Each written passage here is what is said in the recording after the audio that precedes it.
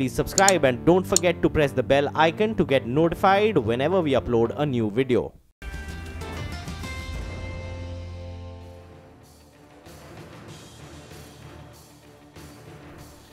Hi guys, welcome back. This is a fabulous looking market that we have on our screen. In fact, now just getting better. The Sensex is up almost 400 points. So looking much better than the screen yesterday. But let's do one thing. Let's talk about Sterlite Technology. It clearly is riding the data boom with a very strong third quarter led by revenue growth. The margins too put up a robust front, coming in at a 12-quarter high. Anand Agarwal, the CEO of Sterlite Technology, joins us now to talk about that. Anand, thanks so much for joining us on the show. I want to start by talking about your margins at 22%. This is the best we've seen in a long time. What led to this, and what could be the triggers to sustain these margins in the second half of the year or for the rest of the fiscal? Good morning. Thank you for having me. The margins essentially have been going up on account of very good capacity utilization that we are seeing, especially on the optical fiber business. And that's also combined with the fact that we are selling more newer, higher technology value-added products. It's largely a combination of that. Other than that, we have a much higher visibility in terms of our order book. So that creates better clarity in terms of operating leverage, in terms of the overall supply chain. And all that adds up to some points in the overall efficiencies and the margins. Okay. Morning, Anand. Your numbers have a striking consistency. We are speaking of low base because of demonetization for some sectors. But in your case, the 9-month is showing that, there is a striking consistency. Revenue up 25% for 9 months, EBITDA up almost 50% for 9 months, and PAT up 60% for the 9-month. What's the sustainable run rate for the next year, see? Morning, Lata. So what we map our business clearly is we keep the data growth as a proxy. We see what's the data growth happening globally, what's the data growth happening in the markets that we deal with, and how that translates into fiber growth, which then translates into the order book, the revenues, the margins for us. And we are seeing consistently that going up. If at a global level, there is a supply constraint for fiber for 2018. And parts of 2019 as well. So we foresee that this sort of consistency of growth should continue. And that's reflected in our order book as well. So right now our order book is at about 4,600 crores on a run rate of about 3,600 crores revenue that we are doing. Okay. So therefore, I mean, how should we take it? 25% is possible next year because your order book is 25% higher than your revenue run rate? I believe so. Okay. I mean, if we could draw that conclusion. We could draw that conclusion. Yeah, you're right. Okay. What is the order book? Can you give us a little more details on this 4,600 crore order book? Where are the fresh orders coming in from, and what does the order visibility look like? Yeah, about 3,300 crores out of this order book is the products order book, and about 1,300 is the services and software that we do. Out of the total 4,600 crores, almost 3,000 crores is a international order book for us, which is largely Europe, largely China, some Latin America and Middle East as well. So margins at 22 is sustainable, or can it be bettered? It will be in this range, Lata, because we have 4 distinct businesses. We have fiber, we have cable, we have services and software, and each have different margin profiles. Okay. So the absolute margin will be going up. How that fares in percentages will depend on the mix. Fair point. Thank you very much, Anand, for joining with your numbers today and that fairly optimistic commentary that order book is 25% higher than the capacity to produce. So a revenue run rate of 25 and an EBITDA margin at 22 or 23 thereabouts seems sustainable. That's exactly what investors may want to hear. Okay, and let's find out what foreign investors are doing with the Indian markets at record highs. Are we seeing fresh investments pouring in? Yan Den, the head of research at Ashmore Investment Management, joins us now on the phone line to talk about that. Yan, hi, good morning. We speak to you on a momentous day. The market is at a record high. Are you putting more money into markets like India with the Sensex at this 35,000 level?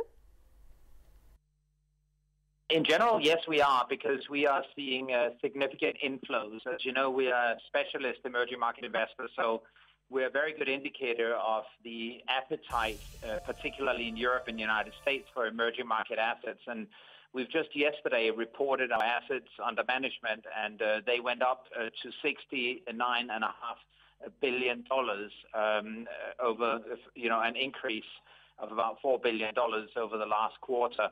And that's just, net inflows of $3.5 billion.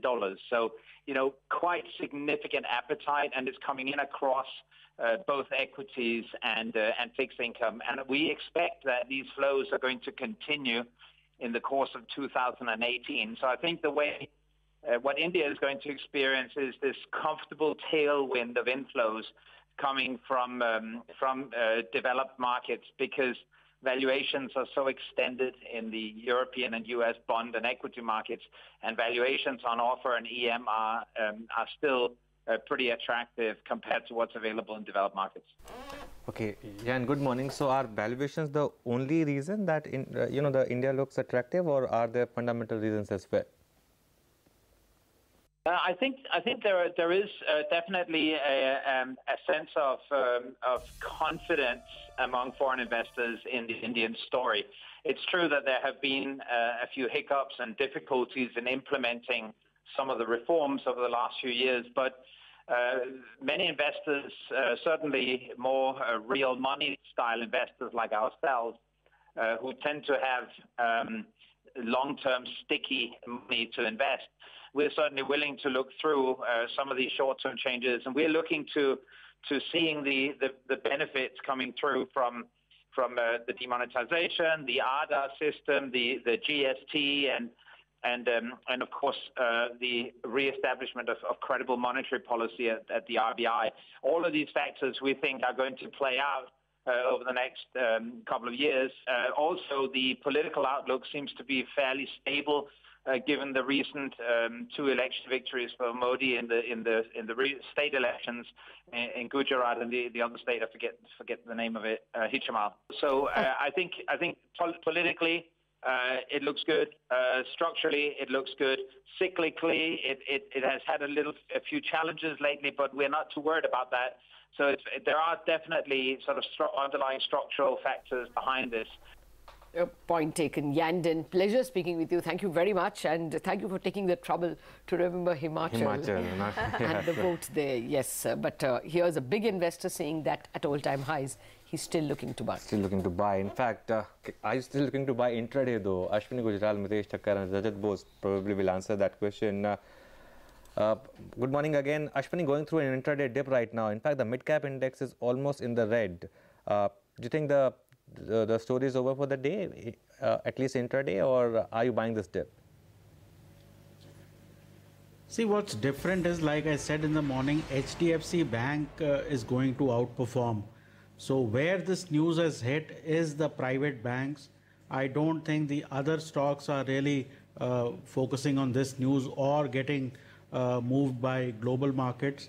So ICICI Bank, HDFC Bank, IndusInd Bank and Yes Bank, these are the guys I think could still take the Bank Nifty higher, because Bank Nifty is outperforming. All of these banks now have momentum. ICICI Bank for a long time, didn't really have momentum. Now on dips, buying is coming back. So I would be hopeful that there is follow through, and because of expiry, etc., whatever shorts are still left get covered.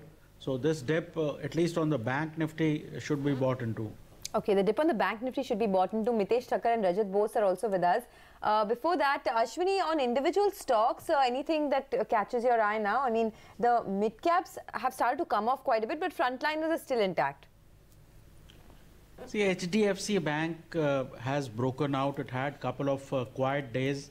My sense is it could even close at the highs of the day, so more upside seems likely there. So that's a buy with a stop of 1910, target of 1965. Wockhardt is a buy with a stop of 968, target of 1000. And UPL is a buy with a stop of 790, target of 825. Okay. Thanks for that, Ashwini. Mitesh, good morning to you yet again. What would you trade now? Banks? So, yes, Lata. In fact, my idea of the day was to start with profit booking. We did that, and then we looked at stocks which are possibly showing good signs on the intraday chart. And one of them is Kotak Bank. It's not really outperformed in the last few days, so I'll be comfortable buying into a Kotak Bank. Keep a stop below 1024. Look for targets close to about 1070. And ITC, it's done a lot of base building in this 255 to 65 zone. Now appears to be giving signals of breaking out of that. So that's a buy with a stop below 264 and look for targets of 2. Okay, Rajat Bose also with us. Rajat, good morning. What stocks are you trading? I have 3 stocks, all are buy calls. First is a mid-cap counter, Repco Home. It is seeing some follow-on buying after yesterday's kind of bottoming out. I would put a stop below 677 and 693 and 699 are the 2 targets. And HDFC Bank, though it has been discussed threadbare, still I also find that it is quite good, and 1915 is my stop loss, 1975 and 1998. By tomorrow I expect this level to be scaled up. United Spirit, I hold some shares of this company. That's a disclosure from my side. 689 is my stop loss, 3775, 3794 are the 2 targets. By tomorrow, these targets should be reached. Okay. Thank you very much, Rajat, Ritesh and Ashwini. The stock that's racing for the moment is Mindtree, 8% higher because of margins coming substantially higher than market expectations. That's the management roster, Ravana.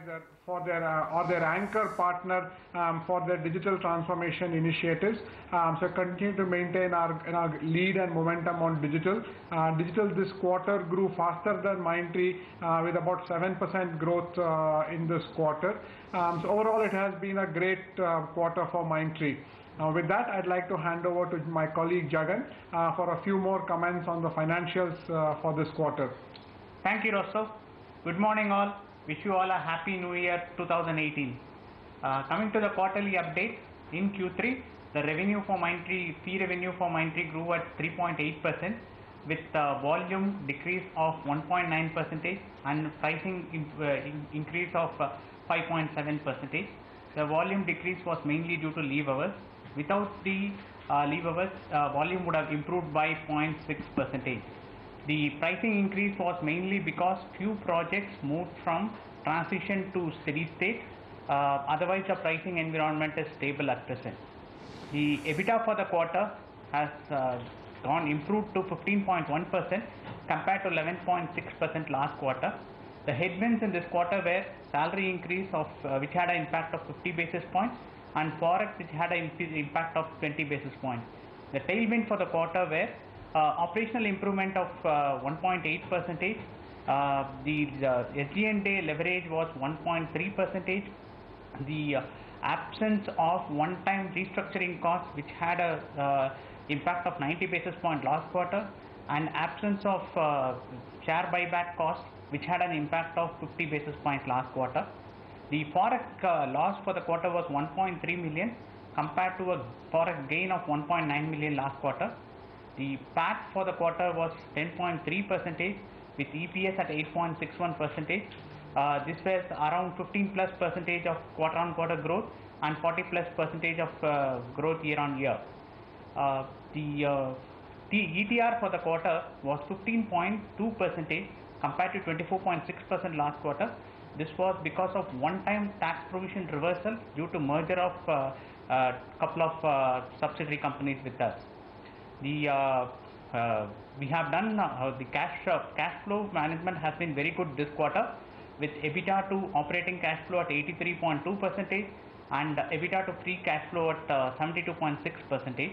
The return on capital employed was stable at 24.6%. The Board of Directors held on 17th January 2018 declared a dividend of 20%, which is rupees 2 per share. Okay, that's some positive commentary. A price increase of almost 6% in Q3 is what they saw, and that led to a good boost as far as the EBITDA performance is concerned.